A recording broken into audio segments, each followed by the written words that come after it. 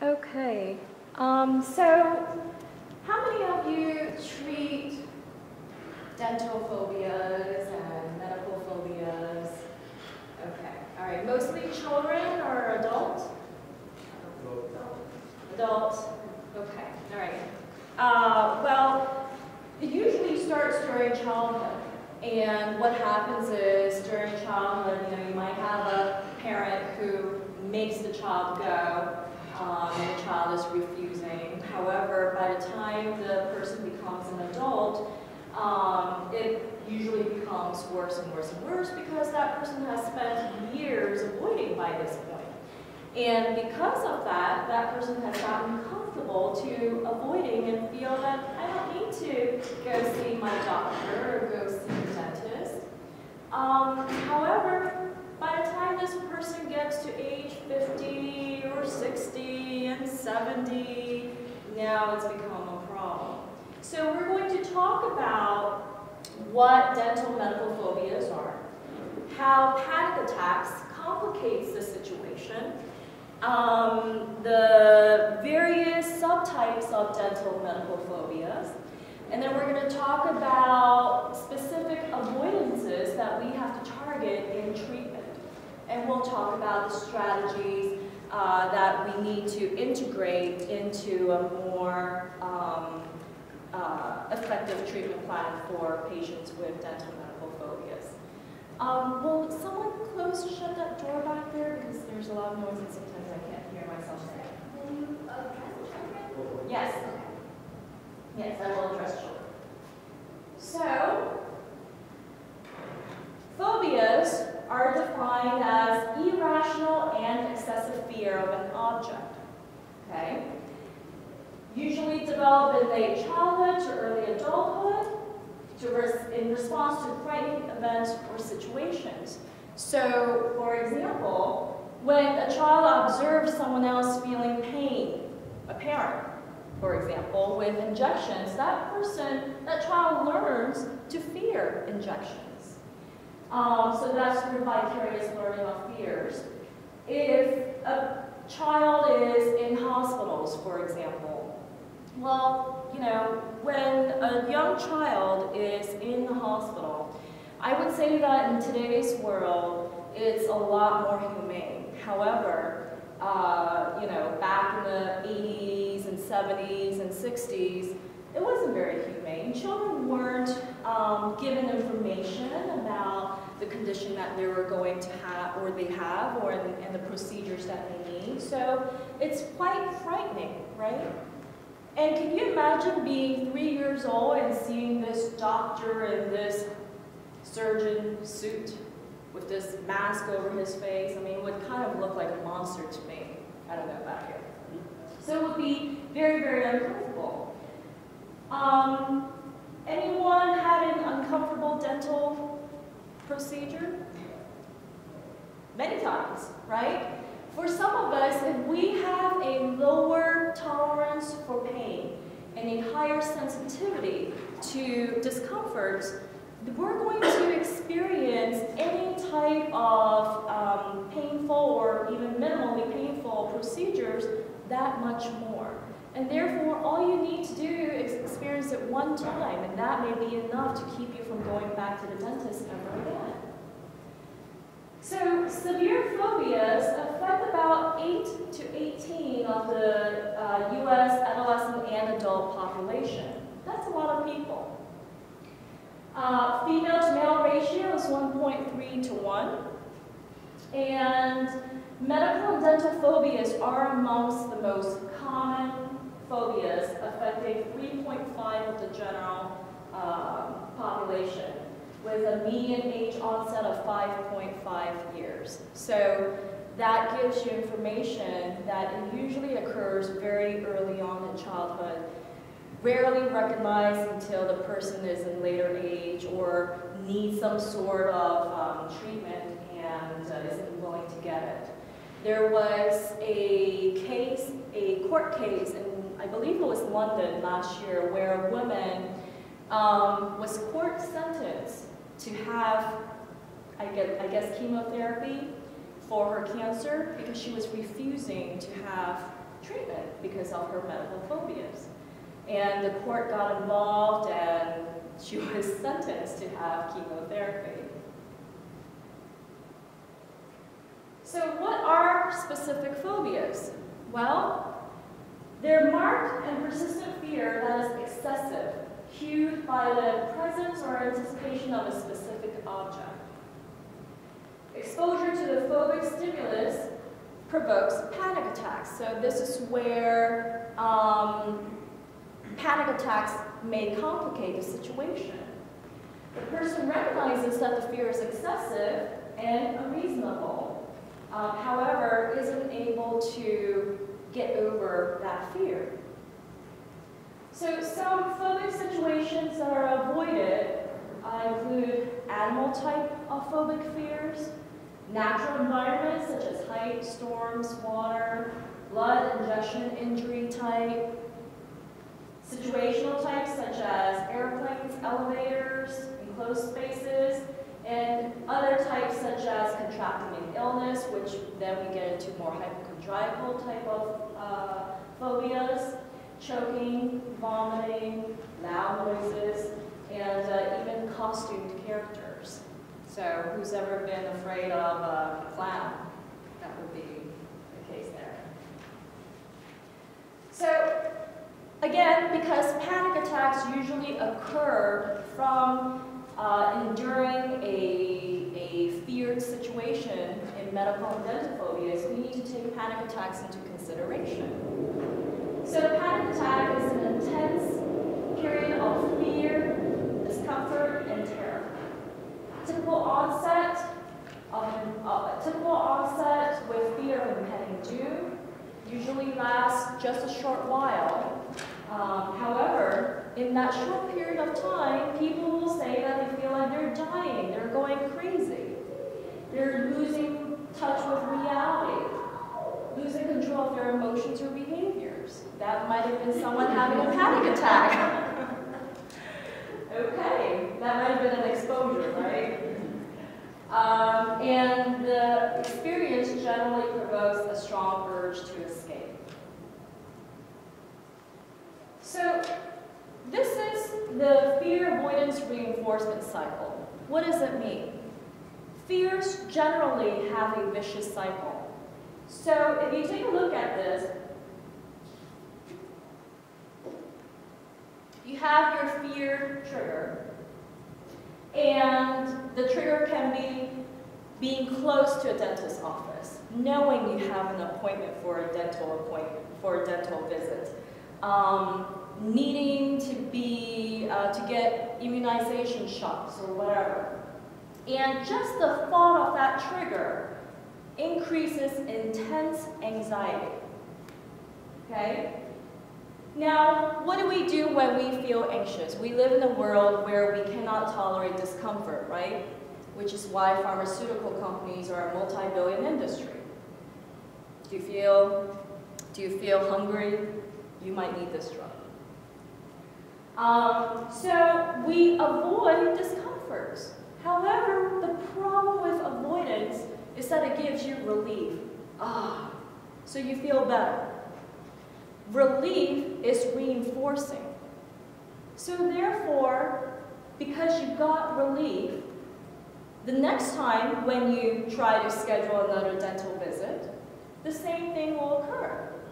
You're going to feel uncomfortable. You're going to avoid it, cancel it, which is the #1 complaint of many dentists. And guess what? You got the relief again because you escaped the trauma. You escaped the fear. Okay? Think of it this way. If you have a headache, what are you going to do? You're going to feel uncomfortable, right? What are you going to do? Are you going to go to the rock concert? Probably not, right? You want to avoid things that would increase that headache or prolong it. And when you avoid it, what happens? You might get some relief. The next time around, when that headache comes back, you've just learned to do the same thing. I need to go into a dark place where there isn't bright light, there isn't a lot of loud noise, so that I can avoid any stimulus that will trigger more of a headache. Okay, this is the same pattern that occurs and which guides us in learning avoidance. So some characteristics of panic attacks include your heart, feeling like your heart's going to jump out of your body, feeling chest pains, like your heart is tightening and you might be having a heart attack, feeling lightheadedness, dizziness, nausea, difficulty getting enough air into your lungs, so you feel like you're choking. Your body becomes trembling and shaky, and of course, sweatiness, clammy hands. A lot of people also get a lot of GI disturbance. You feel like you're having diarrhea, or you're feeling nausea, you want to vomit. Feeling cold and heat in your body. And a dreamlike sensation that this isn't really happening, that it's happening out of your body and you have absolutely no control of it. So, in other words, you feel like you're going to be dying if you can't get out of the situation. And the experience is so intense that you feel the need to escape. Okay? And later on, when we talk about the fight-flight response, I'm going to explain why all this happens. So let's talk about each of the different types of medical dental phobias. First, we have the blood phobia. You know, we have a natural tendency to be squeamish about blood. Injury, deformity. It's an innate instinct of many species to want to avoid seeing their peers being injured.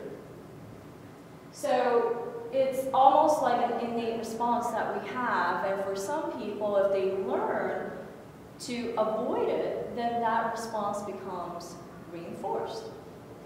It affects children, 2 to 3%, as well as adults with typical childhood onset. And more than 50% of the cases run in families with blood phobia. With people with blood and needle phobia, there's a genetically inherited vasovagal reflex, which is basically your heart rate drops after it's been heightened for a bit of time. And because it goes from high to low, your heart rate, you basically feel like you're going to lose consciousness, and you sometimes do even lose consciousness and end up fainting. And this is the only response that occurs with blood and needle phobias. Okay, so when you have patients who feel like they're weak in their knees and they can't walk and they're feeling limp, it's because of this response. So needle injection phobia. Again, it's our natural inclination to fear being punctured. I mean, who in the world wants to be poked by a needle, right? It's a natural fear. So it's a protective mechanism to have our skin in one piece. Also, simple scratches can result in infections. Needle injection phobias affect 5 to 9% of children and adults with typical childhood onset, and tend to run in families as well.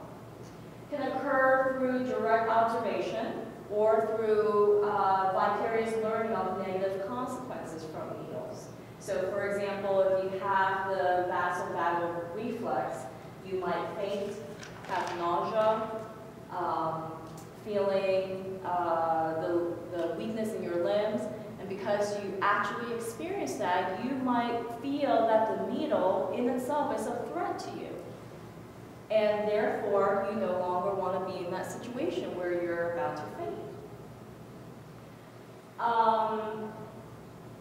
Also, again, if you have a very low tolerance for pain, well, being poked is going to hurt. Depending on what your threshold for pain is, that will determine how you experience the injection.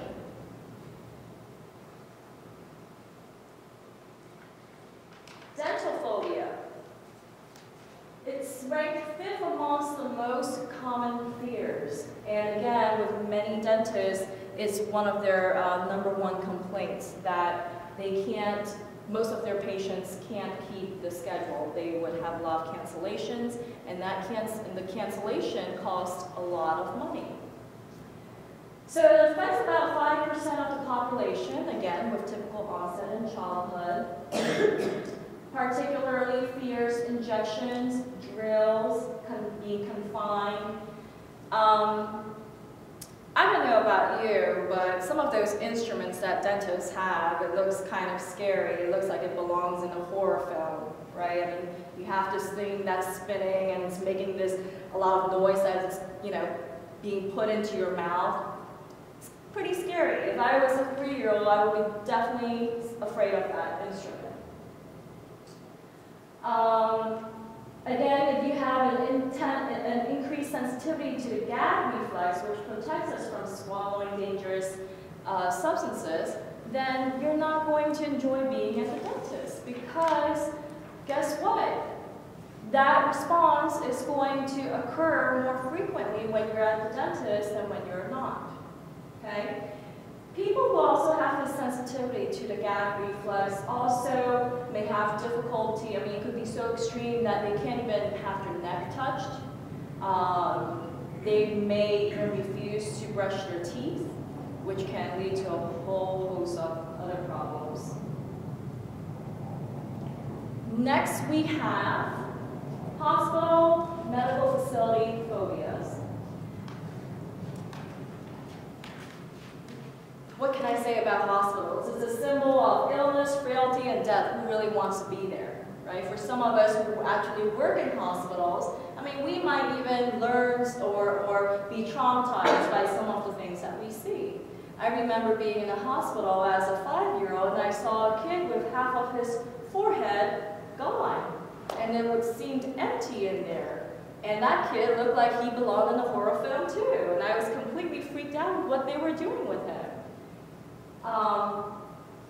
So having to observe others getting a medical procedure can increase your anxiety through vicarious learning.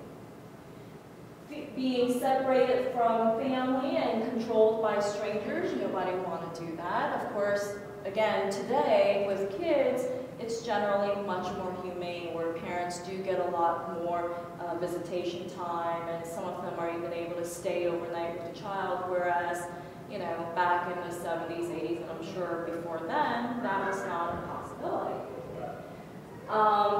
Feeling trapped, that once you are in this hospital, there is no escape. Waiting rooms, being around other patients who are ill.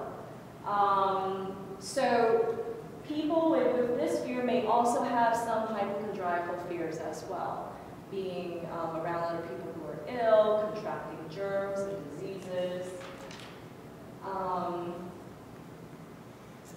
Past experience of grief or traumatic memory. So if you've experienced someone who's endured a lifelong disease and spent a lot of hospitals in there, that experience may be traumatic, and if you haven't gone through your grieving process, it may trigger intense anxiety.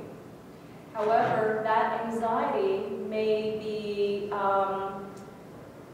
conditioned so that it's not just this hospital now, it's all hospitals. And then over time, it may not just be hospital, it's any medical facilities. And then over time, it's not just medical facilities, it's even at your dentist. So it can be conditioned over time to generalize to other triggers as well. People who are afraid of being in hospitals may not only be afraid of contracting diseases or illness from other people, however, also radiation. There is actually a lot of healthcare technicians who have this fear of radiation, that they're around radiation all the time.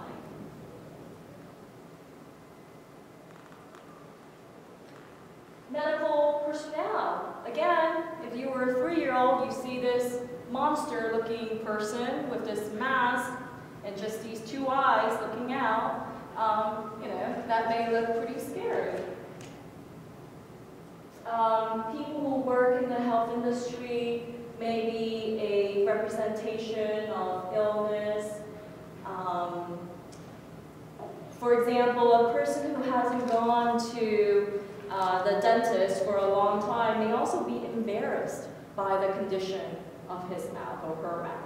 And therefore, because of that embarrassment, they fear the personnel more than the dental procedure by that point, because what is this person going to think of me?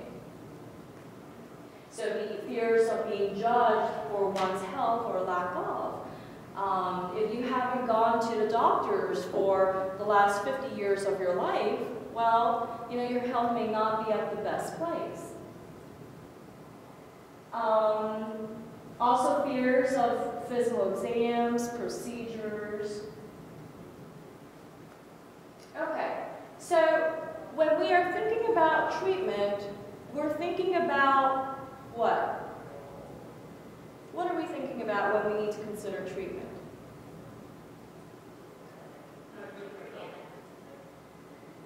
You mean as a provider? Yes. Oh. We're thinking about what the triggers are, right? Because in the treatment, we're going to be exposing the patient to the triggers, whether they're internal triggers or external triggers, right? So when you're thinking about treatment, you're always thinking about what the triggers are, okay? So remember, triggers patients want to avoid. Places, people, situations, such as hospitals, dentists or doctor's offices, and in medical facilities, those may be triggers. Doctors, dentists, assistants, nurses, there are people that a person with medical and dental phobia may want to avoid. I mean, you can even meet them at a gathering, at a Christmas party. And you can say, oh yes, I'm a nurse for Dr. So-and-so. And the person may run away from you, not because of you, but because you're associated with the health community. You had a question over there? Probably on the next slide. I was just saying, I always think of it as the person's actually avoiding the pain in the kids they work with, rather than the situation. Well, you have to remember that pain is the result, right? So what we're exposing them to isn't just the pain, it's really, we're exposing them to the trigger that they have overappraised, overvalued with pain, so that they can go through the exposure, they can go through the experience and correct their misconception that the pain is extreme. For a lot of people with medical and dental phobias, the anticipation of that injection is much more anxiety-provoking, much more distressing than the injection itself. Because, again, it's the uncertainty that comes with the needle injection. Well, what kind of pain is it going to be? How intense will it be? How long will it last? What size is that needle? How long is that needle? How deep is it going to puncture through my skin? All of those questions the person will ruminate over and over and over again, which, you know, just spirals into a tornado of anxiety. And then when the person is actually there, because the person has spent so much time ruminating on this, that the actual experience is not as bad. So this is the anticipatory anxiety of pain. Not to argue, the kids I work with actually do have to have extremely painful procedures. Sure. But we can't give them anesthesia for it because they have to be awake. So it is managing the primary step is getting them there. That's huge to overcome that fear of the pain. But knowing that they're going to have it and then trying to kind of diminish it, it's challenging. Well, absolutely. Absolutely. And, you know, again, we're talking about people with medical and dental phobias, meaning that they perceive something that is excessive, right? For a child who has to go through a procedure, who has to experience excruciating pain, I wouldn't consider that a medical or dental phobia. I would consider that a a real fear. I mean, I wouldn't want to experience excruciating pain myself, and I would want to resist it. However, being a child with, you know, a lesser level of cognitive development, where they're not able to understand the goal of this procedure, a child may experience it as a punishment. Why do I have to go through this procedure? I don't understand. Why am I being punished? I don't want to go. You get the procedure, right? So that may not necessarily be medical phobia. Okay. Is there another question? No, I was wondering, because I am a dentist, and I work in a dental field clinic. Okay. I wonder, my patients, of course, they had a lot of anticipation anxiety before visiting the first time. But still during the interview, I conduct we identify the CS-UCS relation. So what's the stillness that they are afraid of? For instance, the drill. Yes. And what is the disaster that they expect? Is it painful, or is it, I don't know, the injury, something like that? Right. And I think that's very important, because also in research we found that not the person of the dentist per se, as you said, is anxiety provoking. Right. Only the tools he had. So, Absolutely. yeah. So when we get to the questionnaires part, you know, you'll hear some of the things that we're going to talk about in assessing the triggers. Again, there are external triggers, and then there are also internal cues that we need to determine so that we know what to expose the patient to. Yes? I think it's just two totally different trains of thought as far as when you have someone who grew up in the 60s and the 70s, and they have that severe dental fear, because I'm a dental hygienist. Okay. And here's a guest with my daughter. But they have that severe dental fear. You know, you treat those people one way, where if you have a 3-year-old who you're first exposing to their fear, it's so different, because you can really work with them, or the adult that already has that in-based fear. It's just so different. That's right. Because It's that when, fear is so right. If you're working with an adult who's gone through years believing that this is going to be excruciating, it's about retraining them, re-educating them about this process, correcting their false assumptions. And then it's, I think, more about, you know, the pain, like she was saying, it's more about this severe pain, or even a child who's been through something. But with, you know, with the younger kids, it's about, you know, I put my mask on and it's like, what's that for? Exactly, that's a scary mask. All right, so situations, any type of procedures, it could be the situation, whether it be giving blood or even having your vitals checked. I mean, for some kids, you know, having their vitals checked, putting that on their arm, you know, the feeling like their circulation is being cut off can be very traumatizing for them. So, and you know, that tongue suppressant, I mean, you know, and then they experience the gag reflex, that can be uncomfortable. Physiological avoidances, so these are now internal cues that we need to assess. So tactile cues. You have to keep in mind that internal cues will involve your 5 senses, okay?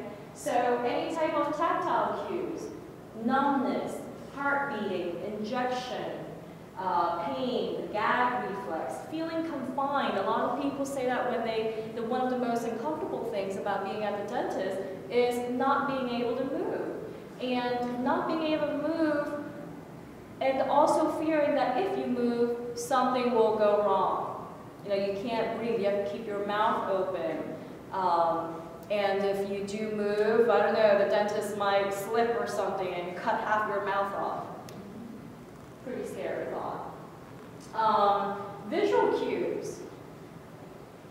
Internal organs, blood, even things like seeing a heart monitor that that represents how well or not well your heart is working. Any type of medical dental equipment, like the drill that looks scary and that belongs in a horror film. Bright light is one very common fear, is that light that's just shining in your eyes. Auditory cues. I mean, come on, the drill. That's a pretty scary sound. And then when you hear it going against your teeth, going against a hard object, I mean, it makes a really high-pitched noise. Scraping. I mean, sometimes the scraping sounds like claws on the chalkboard, and that's very, very uncomfortable. You know, sounds could also be hearing your own heartbeat. You know, the sound of your heartbeat can represent something else for you, depending on what meaning and what value you've appraised the trigger. So, taste and smells. Plastic, mint, blood, and generally when you go into a hospital, there is a hospital smell to it, and I'm not sure what to call it other than it's a hospital smell. Okay, so there are many consequences of dental phobia. However, the most important or the most severe of all these consequences is basically increased health hazards. When you don't take care of your oral hygiene, not only are you causing deterioration in your gums and causing periodontal diseases, however, what's happening is you have a buildup of bacteria in your mouth. So your mouth is this, it's like a sponge of bacteria growing. And what happens is, guess what? When you're chewing food and when you're swallowing food, that food is going to absorb the bacteria and go down your intestines and can cause a whole sort of other problems. A lot of people who have chronic infections, and it doesn't have to be oral infections, it could be internal infections, have them because of their lack of oral hygiene. So other than the you know, apparent obvious consequences such as having bad breath or having deformed teeth that could cause social embarrassment, the health hazard is definitely one of the most severe consequences. Increased pain and suffering. You know, you can suffer for the short term and go to a dentist and get it done, or you can suffer for the long term. Oddly, people with medical and dental phobias would prefer to suffer the long run rather than just go and get it done. So, consequences of medical phobia. You know, I've actually treated a couple of women who has avoided getting pregnant because of medical phobias. I've also treated one woman who's gone through 2 pregnancies and never got her vitals checked, never got her blood taken during her pregnancy. I'm seeing some jaw drops out there. And what happened was that she was able to talk her OBGYN into not giving her these procedures. Yes. Yes. Well, this occurred many years ago. So, some of the consequences of medical phobias include your health deterioration that results in a lowered functioning. And because of your lowered functioning, it increases your vulnerability to depression because you're just not able to function as well. Increased chances of complications after surgery. If you had a procedure done and you left the hospital, if you have an infection or something happened, you don't get a check, well, that's only going to get worse. Refusal of getting your blood work, your vitals checked, limits the detection for health risks. So you won't know if you have diabetes, you won't know if you have high cholesterol, you won't know if you have high high blood pressure that can lead to heart disease. Okay. A lot of people with medical phobias will also refuse to take medications. So sometimes when you have chronic illnesses, you need to take medications to keep you alive, and some of these people would rather go through the consequences of not taking their medications and risking their livelihood. If you have a disease, well, it's going to just get worse over time, and it can result in injury, disability, and even dangerous situations to other people, not just yourself. For example, if you have a disease where you're not getting checked and you're driving, I mean, what happens if you become unconscious or you experience pain while you're driving? This can be a potentially fatal situation, not just for yourself, or other people who are on the road with you. Again, the case I was talking about in London, where the women prefer to die from cancer than getting treatment for it. And there is a syndrome that's called a white coat hypertension, where there's an elevation of blood pressure whenever you're in a clinical setting. And when that happens, it lowers your morbidity due to the increase in your vascular activity over time. So these people, you know, they're constantly having elevated fight-flight triggers to any clinical setting at all. Psychosocial consequences. Well, if you refuse to get blood work done, it will limit your employment, your ability to go to school, obtain health insurance, sometimes even travel. Some countries require that you're immunized before you enter into their country, and